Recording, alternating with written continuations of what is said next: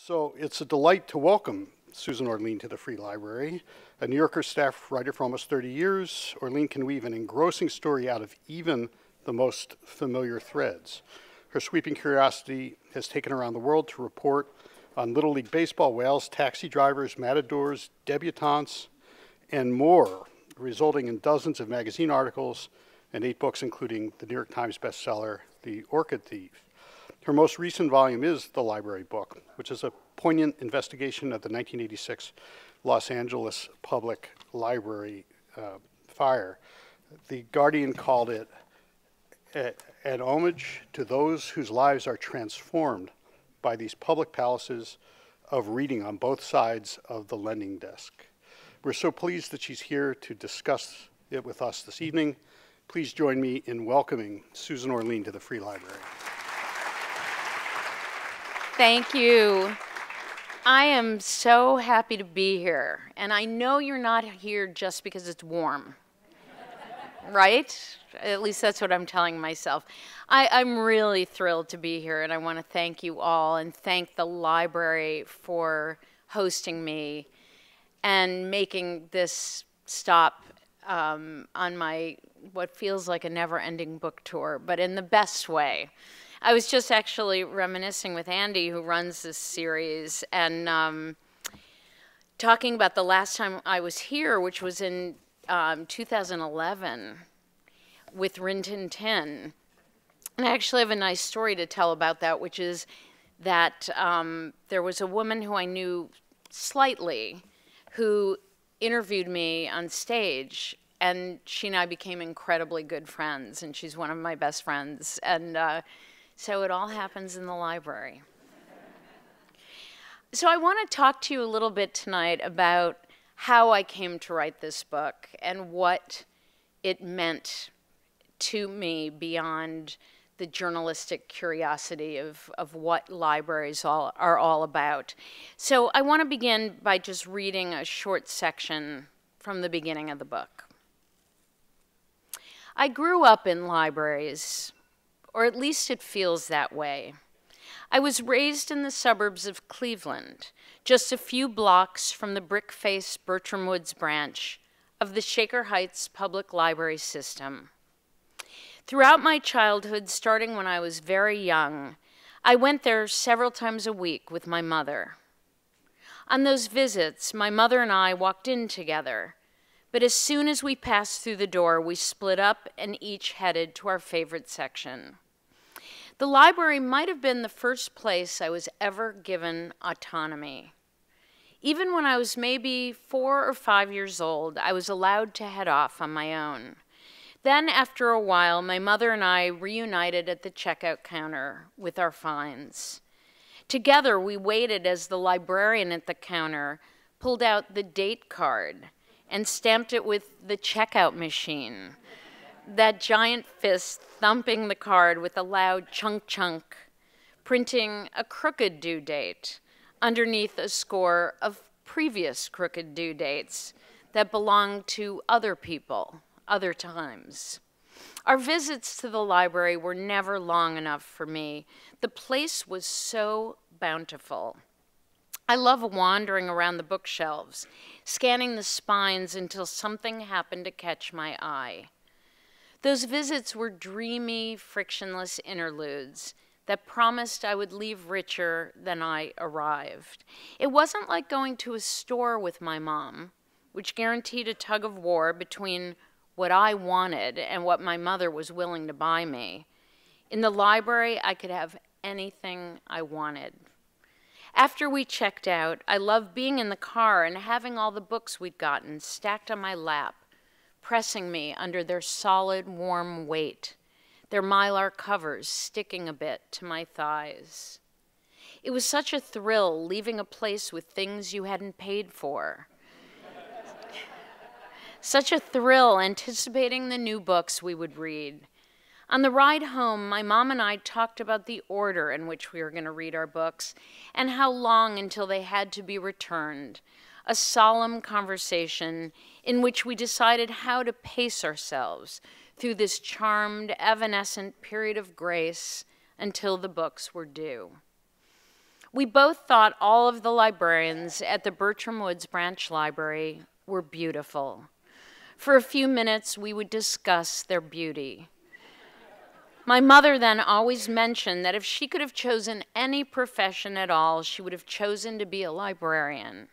And the car would grow silent for a moment as we both considered what an amazing thing that would have been. When I was older, I usually walked to the library myself, lugging back as many books as I could carry.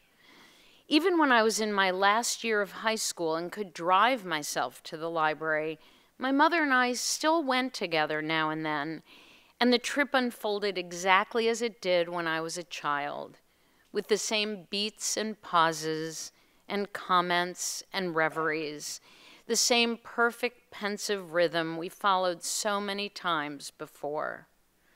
When I miss my mother these days, now that she is gone, I like to picture us in the car together, going for one more magnificent trip to Bertram Woods.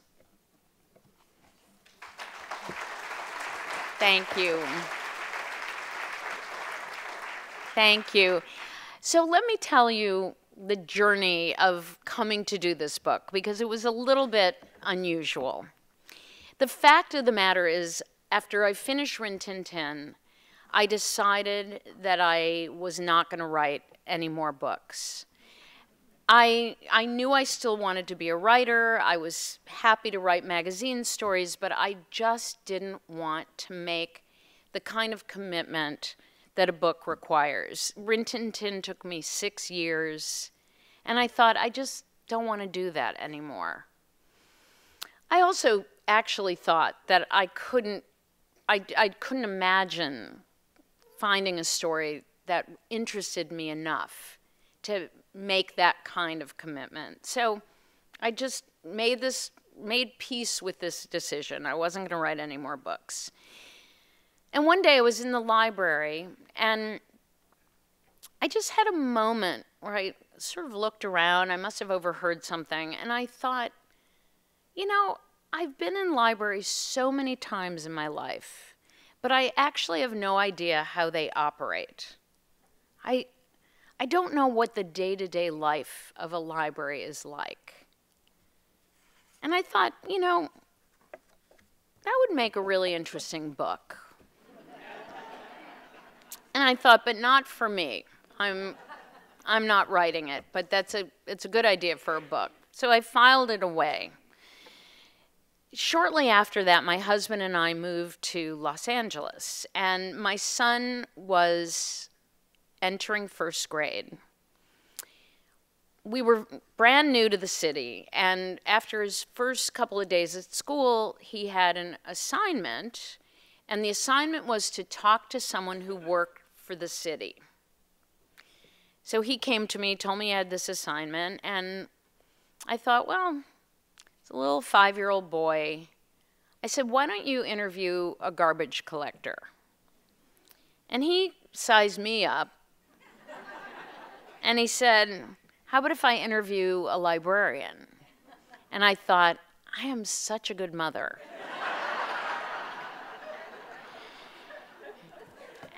So we decided to go to the library, and we were so new to the city, we didn't even know where the nearest branch was. So we looked it up, and I loaded him into the car, and we headed over there.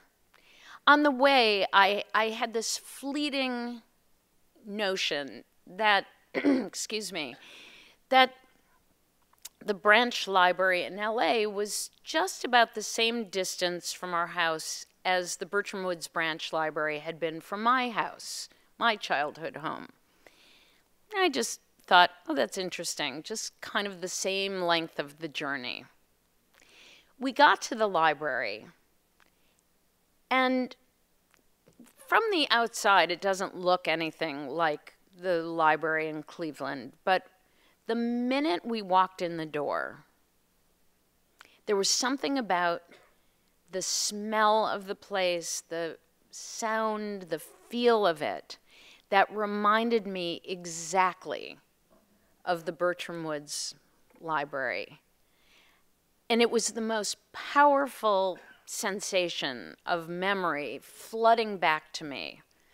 I hadn't really thought about those trips with my mom in years. I simply didn't think about them very much. And suddenly, they were as vivid as if they had just occurred. And I was truly overwhelmed by this profound recollection of those many, many trips with my mom. My first thought was, why would those experiences with my mother be so memorable? I went lots of places with my mother.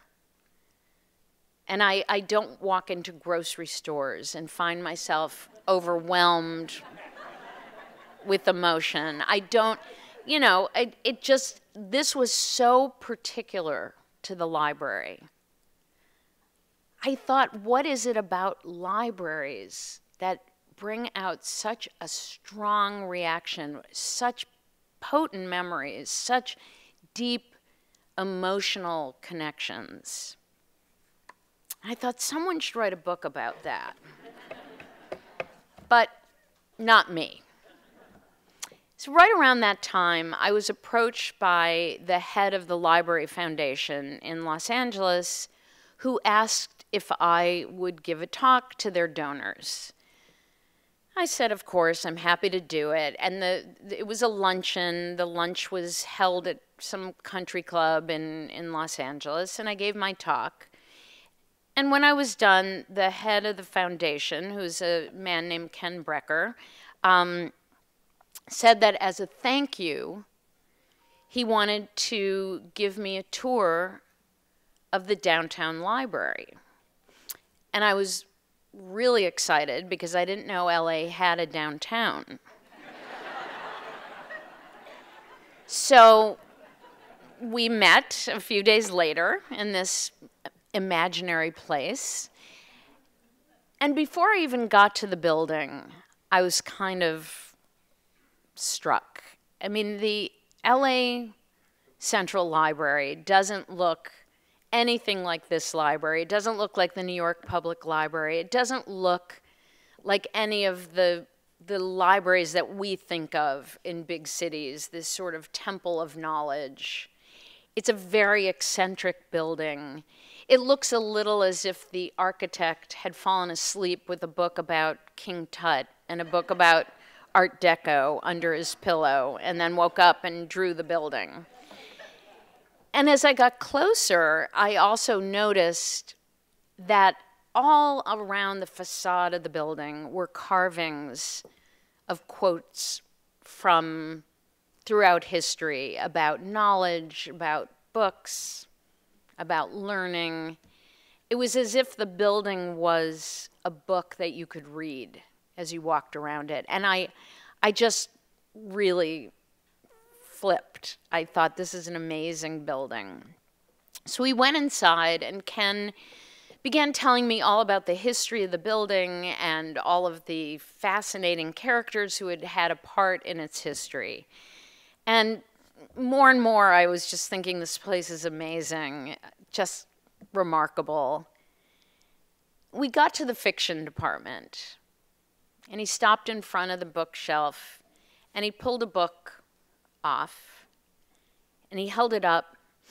He took a deep whiff of the book. And I stood there rather awkwardly, and I thought, I'm new to LA. I don't know, like, do I smell the book, or do maybe I take a different book and smell it? I just kind of stood there for a moment, and he said to me, you know, you can still smell the smoke in some of them. I said, did they used to let people smoke in the library? And he said, no, smoke from the fire. I said, what fire? And he said, well, from the big fire, the fire in 1986. I said, I don't know what you're talking about. He said, well, the big fire in 86, it closed the library for 7 years. And as he headed off to show me something else, I thought, boy, someone should write a book about that. So let me quickly read to you a very short bit from the book and then tell you a little more about this fire. At first, the smoke in the fiction stacks was as pale as onion skin. Then it deepened to dove gray. Then it turned black. It wound around fiction A through L, curling in lazy ringlets. It gathered into soft puffs that bobbed and banked against the shelves like bumper cars. Suddenly, sharp fingers of flame shot through the smoke and jabbed upward. More flames erupted. The heat built. The temperature reached 451 degrees, and the books began smoldering. Their covers burst like popcorn. Pages flared and blackened and then sprang away from their bindings, a ream of sooty scraps soaring on the updraft. The fire flashed through fiction, consuming as it traveled. It reached for the cookbooks. The cookbooks roasted. The fire scrambled to the 6th tier and then to the 7th. Every book in its path bloomed with flame. So the first thing that I learned, because as soon as I came home, I thought I need to find out what he was referring to.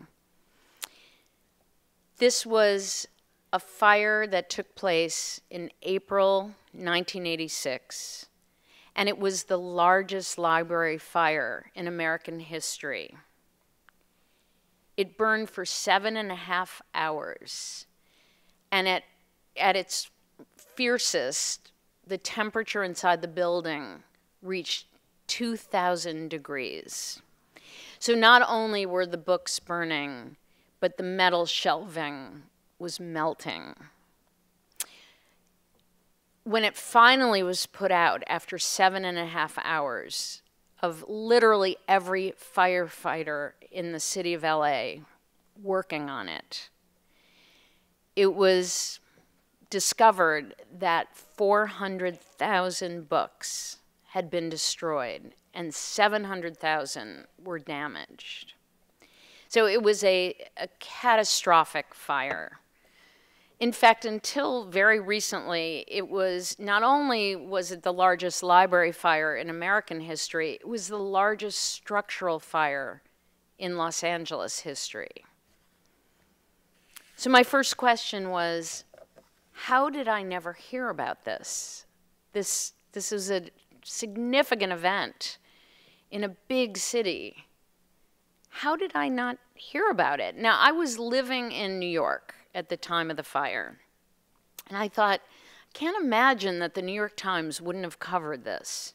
So the first thing I did was go to the New York Times archives and look up April 29th, 1986.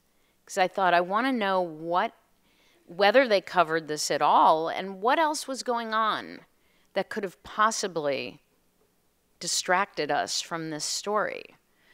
So I type in the date, and the New York Times comes up on my computer screen, and the headline on the front page was, "Soviets deny meltdown at Chernobyl nuclear plant."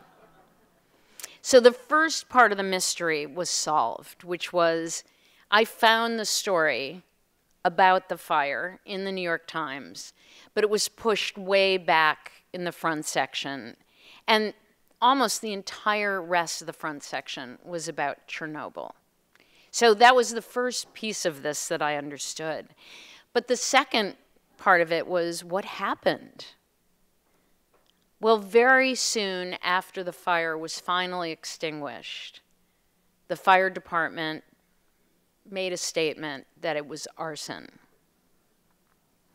So my question was, who would burn a library down? And what happened in the investigation?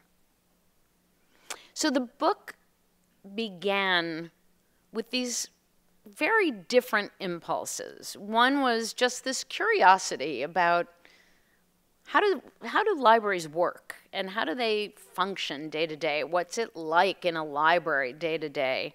The second one was this emotional piece. Why do we care so much about libraries? Because I think that's universally true.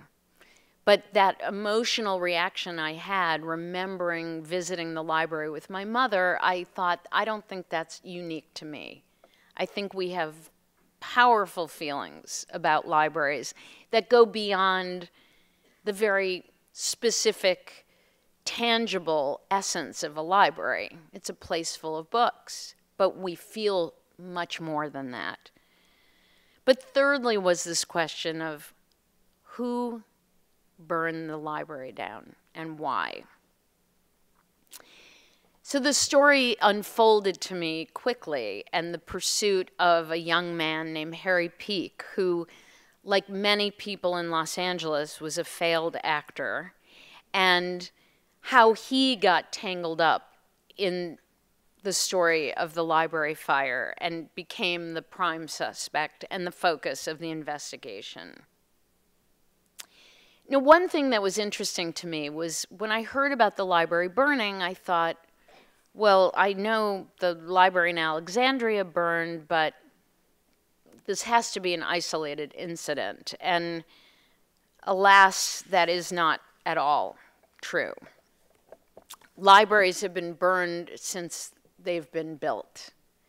And it was really quite staggering to go back and begin doing research on the unfortunately vast history of burned libraries. It is almost inconceivable how many libraries in the history of human civilization have been burned. Some are just, they're places filled with flammable things, but many of them have been targeted, and there's been a specific campaign to burn the library.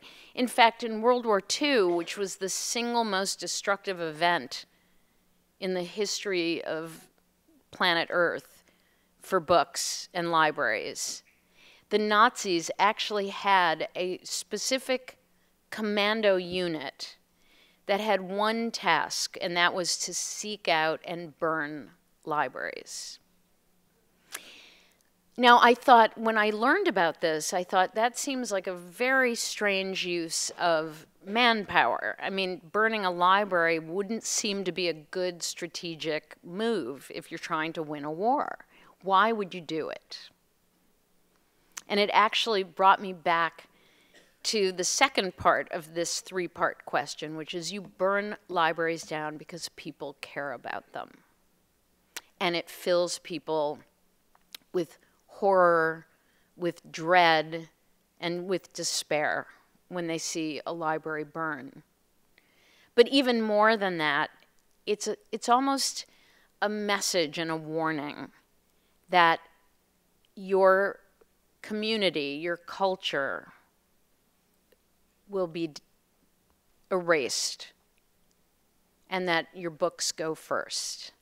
In fact, a German philosopher made the rather chilling remark that where they burn books, next they burn people. And I would say if you look over the course of human history, there's rarely been an instance where a regime burned books where they didn't then erase people as well. That just reinforced this feeling that I had that we have a connection to libraries that really goes beyond the simply rational. It's something deeper than that. When I was working on the book, I came across an expression that I found very puzzling but interesting, so I wrote it down on an index card, and I had it hanging over my desk for much of the time I was working on the book. And it's an expression from Senegal, where when someone dies, you say his or her library has burned. And when I read this, I thought that's a kind of an odd expression. Like, how do you equate someone's death with a library burning? But I found it sort of evocative, so I kept it hanging over my desk. When I first started working on the book, I, of course, told my mom. And like any good mother, she took credit for it. And she said, you know, I think I'm the one who got you interested in libraries. And, you know, basically, I'm responsible for you doing this book. And, you know, I said, you're absolutely right. It's your book. And not long after I began working on the book, my mom was diagnosed with dementia. And over the next period of time, every time I saw her, her memory was eroding. And suddenly I had this vision of her memory being a sort of library, filled with volumes, each of which had a memory, a piece of knowledge, a fact, a vignette, a story, a dream, something that made her who she is. And each of them were disappearing. It also occurred to me for the first time that a library is, in a sense, a communal mind. And all of the knowledge and fantasies and dreams and stories and facts that a society possesses are collected in a library. And when a library burns, it's as if all of us lose something of our communal mind. So that was the underpinning of the book for me, was this question of our connection to these places, the sort of human quality that libraries seem to have, and why we would feel such a deep loss when a library burns. Now, one of the things I followed was the story of Harry Peake, this young man who was accused of setting the fire. And unexpectedly, learning the story of Harry Peake was also, for me, a kind of primer on how not to be a criminal, which I feel was kind of a bonus in doing the book. For instance, how did Harry Peake become a suspect? Well, he began telling everybody he started the fire. So, you know, number one, don't tell people you did a crime. Secondly, he had not one, not two, but 7 alibis. So in my, you know, quick education on how to be a felon, I learned that it's good to have 1 alibi and not 7. And I don't want to, for those of you who haven't read the book, I don't want to, you know, there is an element of suspense and the unfolding of the story. So I don't want to tell you too many details, but it was a fascinating, incredibly convoluted investigation that revealed a lot to me about all of the elements here, about the story of LA, because I was new to LA when I began the book, and I was sort of learning the story of the city, as well as the incredible complexity of investigating arson. When I began the book, my publisher said to me, "So you're going to solve the crime, right?" And you know, you're sitting with your publisher trying to get a book deal. I said, "Yes, of course I am." And you know, I learned soon thereafter that arson is the least successfully prosecuted of all major crime. So I thought, yeah, I'm going to solve that. Yeah, it only happened 30 years ago, but I've nailed this. I'm going to get it. But it actually was a fascinating thing and an extremely complicated issue about the investigation of arson in general, and that unfolded in a way that I could never have expected. One of the other aspects that I hadn't anticipated really becoming engaged with was, I knew I would write about the history of the LA Library, but I hadn't expected to become so engrossed in it, and particularly in the story of the various people who have been the city librarian of Los Angeles. And I came to the conclusion that, and I say this in the most loving way, that libraries attract unusual people to their staff.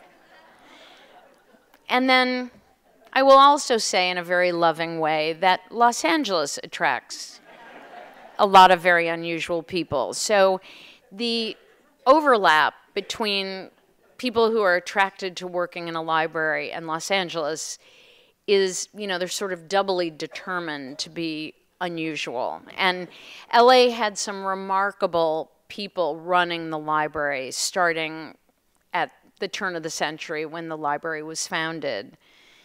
It had some particularly distinctive people and some qualities that were unexpected. For instance, the first city librarian was a 17-year-old girl.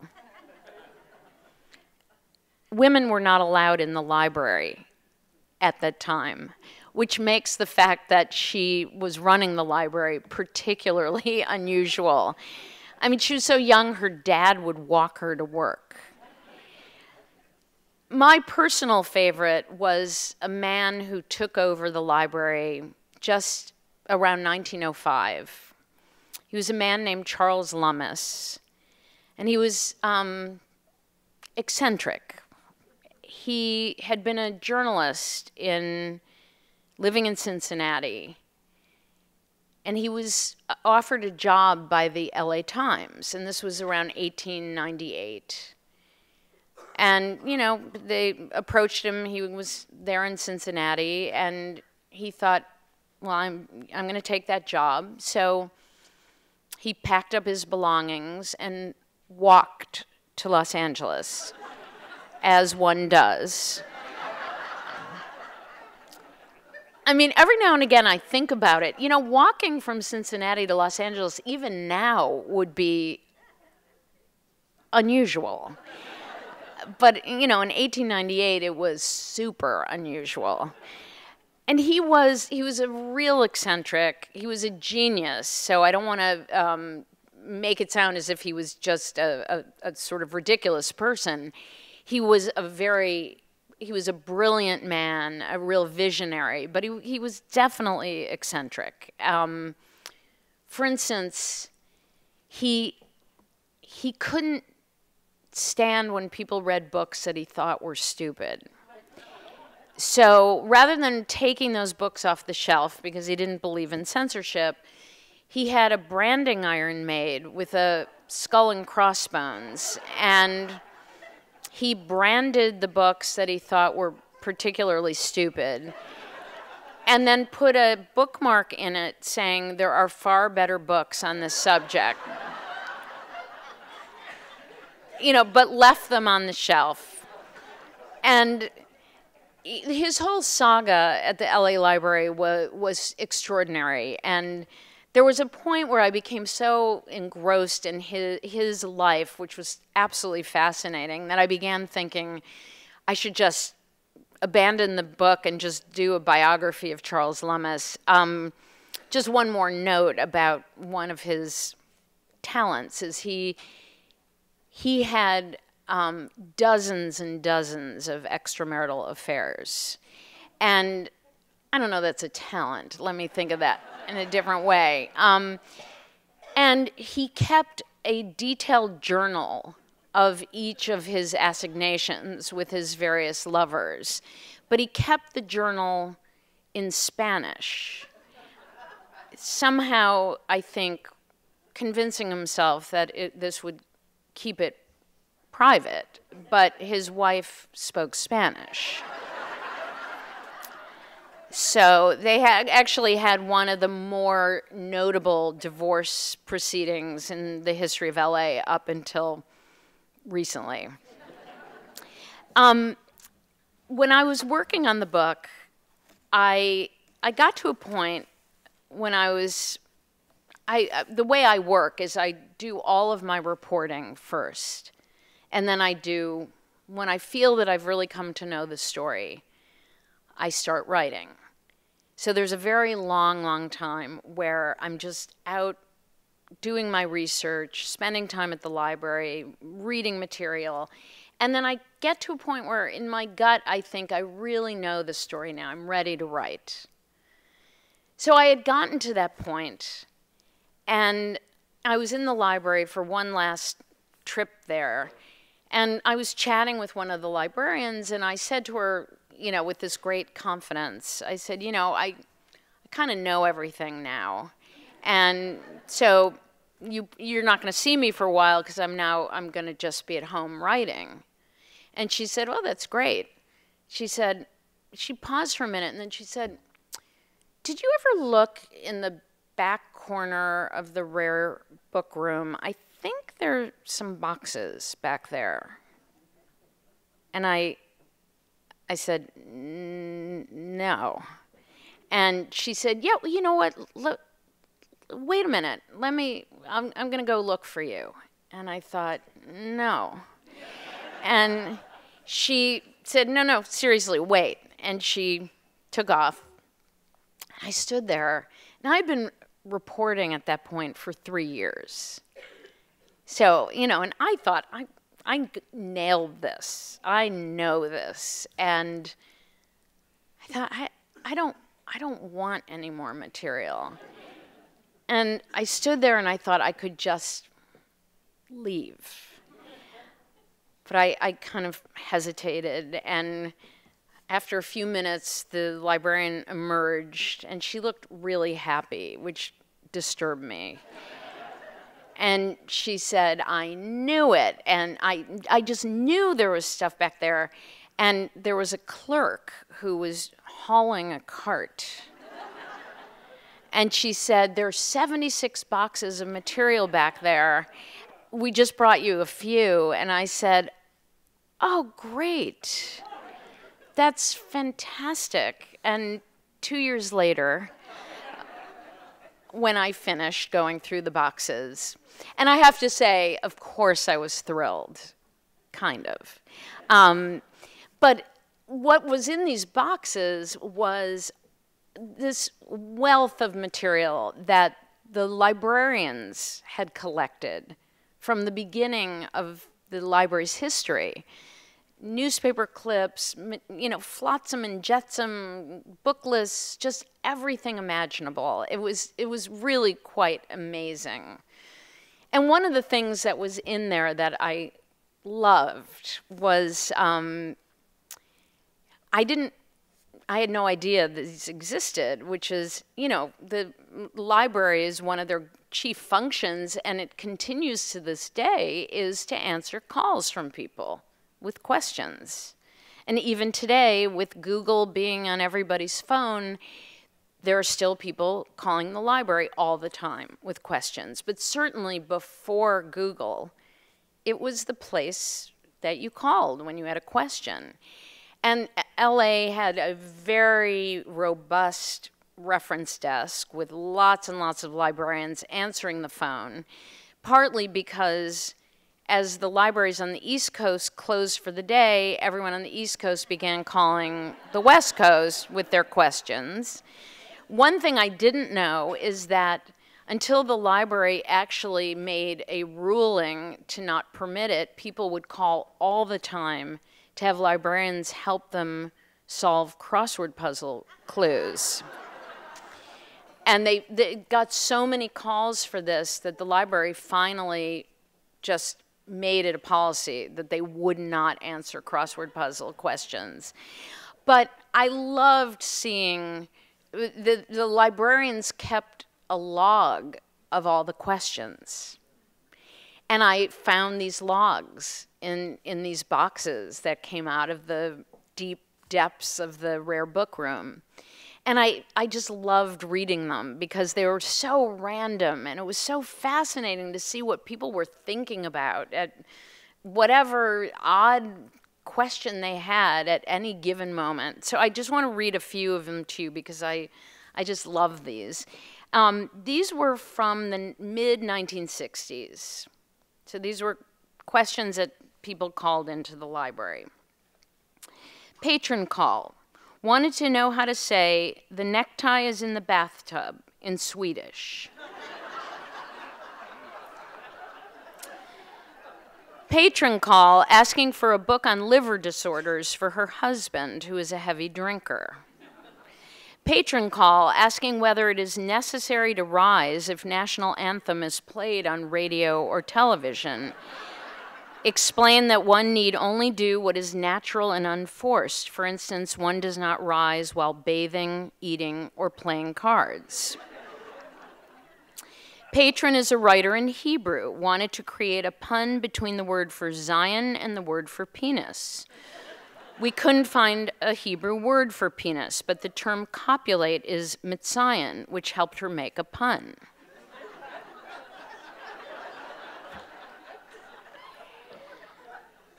Patron inquiring whether Perry Mason's Secretary Della Street is named after a street, and or whether there is a real street named Della Street.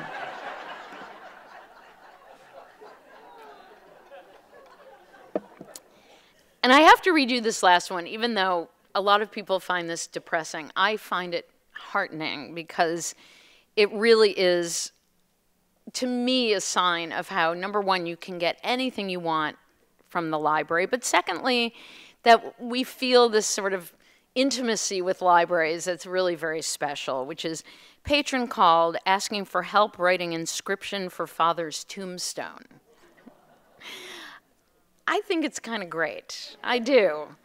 I know we need to leave time for questions, and I could go on forever. I wish I could, because it's such an honor to be here, and I'm really honored to be the person representing this lecture series today. So thank you kindly for this really quite a wonderful honor. I appreciate it.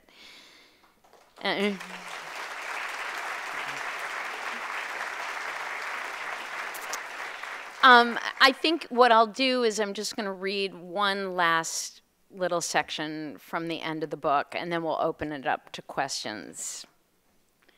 And thank you so much for being here. Such a nice evening. Thanks. I went to the library late one day, just before closing time, when the light outside was already dusky and the place was sleepy and slow. The library is so big that when the crowds thin out, it can feel very private, almost like a secret place. And the space is so enveloping that you have no sense of the world outside. I went down to the history department, and then I roamed from department to department, just strolling through, and crossed the beautiful hollow rotunda, a gorgeous surprise every time I entered it, and then went up the wide lap of the back staircase. The silence was more soothing than solemn. A library is a good place to soften solitude, a place where you feel part of a conversation that has gone on for hundreds and hundreds of years, even when you're all alone. The library is a whispering post. You don't need to take a book off a shelf to know there is a voice inside that is waiting to speak to you. And behind that was someone who truly believed that if he or she spoke, someone would listen. It was that affirmation that always amazed me. Even the oddest, most particular book was written with that kind of courage, the writer's belief that someone would find his or her book important to read.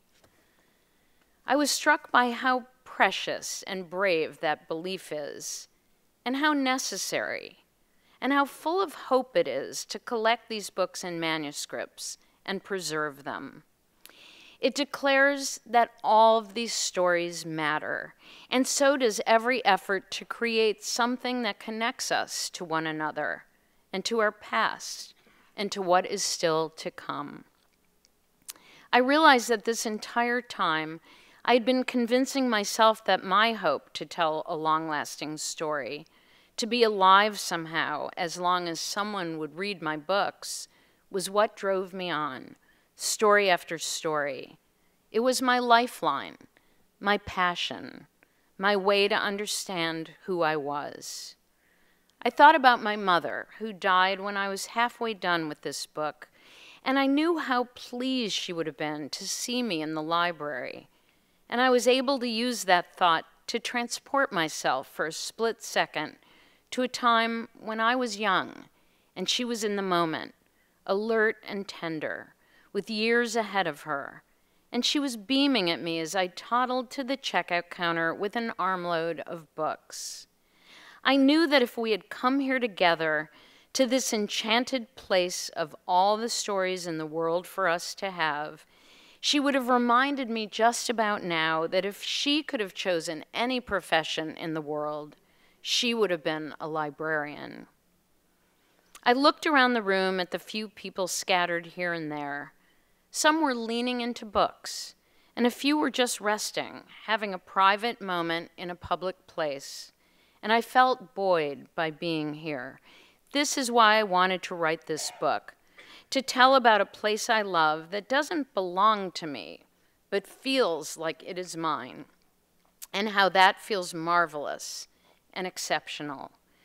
All the things that are wrong in the world seem conquered by a library's simple, unspoken promise.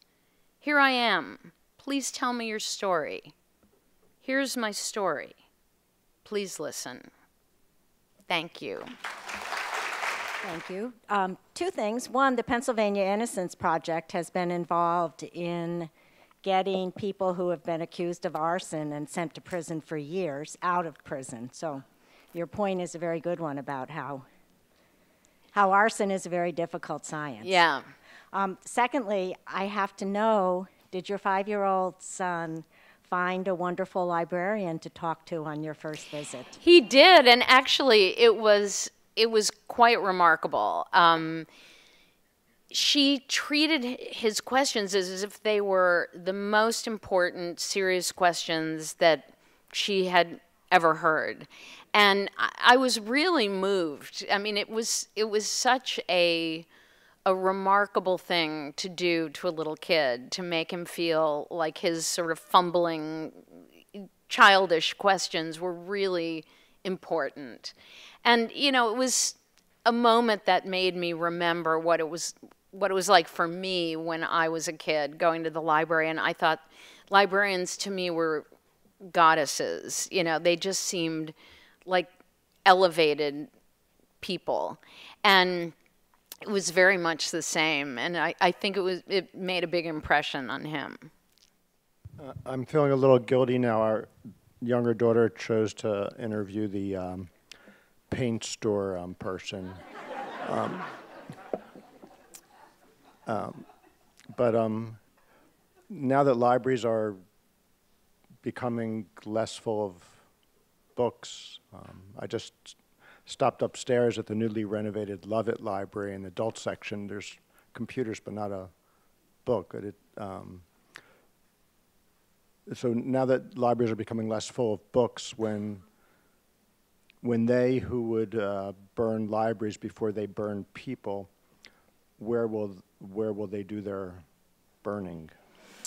Well, I guess I would begin by saying I'm not sure that libraries aren't still full of books. I think that they are full of books and computers and programming and all sorts of stuff. But I would imagine that most libraries still have as many books as they did 10 years ago, if not more. But I think that the idea of wiping away the sort of record of a society it continues. There are still, you know, up until the present day, Saddam Hussein burned libraries. It happens all the time, and it continues to happen all the time. So I think, unfortunately, that will continue as a sort of harbinger of oppression and of a gesture to say to people, we will erase you from the world's memory. I've been reading a little bit independently, and books. One book that I read that was particularly impactful to me, besides your own, is Palaces for the People. I think the author is Eric Cronenberg, if memory serves. And what I've observed, and he kind of corroborated in his research, he's a researcher too, is that libraries are proven themselves to be amazingly resilient and adaptive. So libraries today are lending business suits to people who need to go on interviews. They're lending musical instruments to talented musicians who sometimes need those things. They're lending tools to communities so that they can get work done, or even homeowners can fix their homes. So that kind of transformation, while still respecting the importance of books and everything else, it seems to me that's really foundational. And I know I can't quote the study, but I remember the book referenced an observation or some aspect of his research that indicated that communities that have active libraries are actually more resilient against natural disasters. So because it brings people out of their homes. It's what I think he called social infrastructure. And so I wonder if in the LA library or other libraries you may have visited in your research, there is a question buried in there. Have you seen this transformation in libraries yourself, where libraries seem to be adapting to a changing world and taking on a lot more roles? Well, there's no question that in the last, the advent of the internet changed libraries dramatically. And even reading those bits from the reference desk, even that, just thinking about how that's how people used to get information, was to call the library or go to the library, and now it's so easy. In fact, the librarians often Google things when people call, because that's how they're finding out some of the information. But libraries have adapted. They've adapted since the first library was built. I mean, the idea that libraries were one way and that they've only been one way and now they have to figure out what to do to adapt is just not true. They've always adapted, they've evolved. I mean, the fact is that libraries used to only allow men to use them. No women and no children. So, they've been adapting all along, and for the better. In terms of specific use, I think that that's an enormous expansion of, certainly around this country, maybe not so much in other parts of the world, but the idea that libraries are thinking, what else can we do as a community hub? What are ways people get knowledge, and how can we facilitate it? So I think that it's an exciting time, actually, and we get information now in so many different ways, and libraries aim to provide it. And I think that they've been very smart in making it clear that they're not just museums of books, but something much more than that. I have a question, but first I want to just say how much I loved the book. Thank you. I was by how expertly you write about visual images and architecture and contents of books and characters. You brought to life so many amazing characters, so I really loved reading it. Thanks. But, yeah, my question though, you did a very unusual introduction to each chapter, and I wondered if you could comment on how you did the introduction to each chapter with the book titles. Yeah, well, I wanted to try to make the experience of reading the book in some way replicate the experience of going to a library. And to me, one of the essential parts of that experience is that feeling of browsing and kind of coming across books on your way to finding the book you're looking for. So I didn't know how I could do that in the book, and then one day, it just like a lightning bolt, it struck me that, oh, I would do it by beginning each chapter with books that they all refer to something in the chapter to come. It's not always that obvious, but they're all related. These are all books that are in the LA library currently.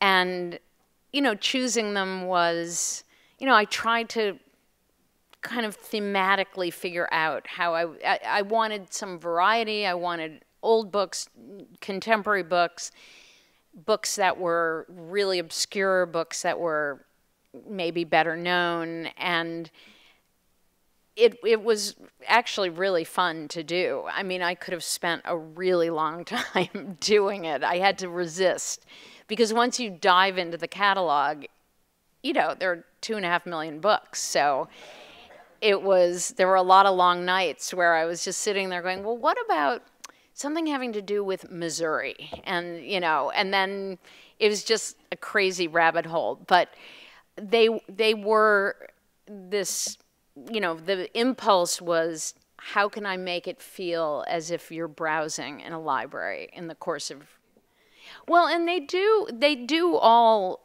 I mean, none of them are random. Some are definitely a bit of a more obscure connection, but they do relate, and they're meant to sort of be, if you were looking for that, the book that was the actual chapter, what might you come across in a library? Hi there. I've been waiting a long time to see you. I've been a fan for a very long time, and I'm wondering if you could say something about this topic within your larger body of work.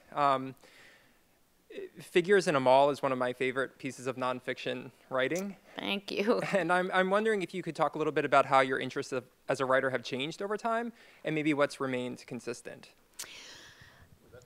Oh, that's a great question. I mean, thank you. Usually when you say you want a good question, you don't get a good question, so thank you. You know, I think that there are certain things that have remained very much the same. I've always been drawn to two kind of species of stories. One is the thing that's really familiar that upon second thought, I realize I don't know anything about. And the other is the thing I didn't even know existed, and I'm astonished to discover it. So those impulses have remained pretty consistent. And this book actually combined them in a sense, because it began with that feeling of, gosh, I've never actually thought about how a library works, to the shock of hearing about the fire and thinking, this is an amazing thing that I didn't know existed. So I think that there is actually a pretty consistent through line. You know, every now and again I do a story that's an assignment. So it's rare, but you know, on occasion I'm doing a story not because I specifically was moved by it, but it came to me and it seemed interesting. But like the Tonya Harding piece, that's that version of the thing that had become very familiar. We all had heard so much about Tonya Harding, but I felt like I don't think I really know anything about this young woman and the world she emerged from. And, you know, it was sort of peeling back the obvious story and trying to figure out what was behind it that I didn't understand. On a gut level, though, I always, something will just catch my interest. And if I look at what I've written about, you know, where I've gone from writing about Saturday Night to writing about an orchid thief to writing about a German Shepherd movie star to writing about a library fire, it seems kind of random. But I think that there is, one or both of those impulses always attracting me to a story. And they end up, to me, feeling consistent, having that same sort of kind of curiosity. And, you know, sometimes it's just a matter of I want to understand the world around me, and here's something I don't understand. And it's as simple as that, just a kind of urge to understand something that I keep running across, and I want to know more. And then, in turn, I want to tell people about it. So that's where it goes from me wanting to learn to me wanting to tug on the elbow of people and go, you're not going to believe this amazing thing that I just learned. And that's the part of it that becomes, it goes from I want to be a student and learn something to I want to be a teacher and tell people about what I've learned. I hope that, I could talk at great length about it. Okay. Thank you.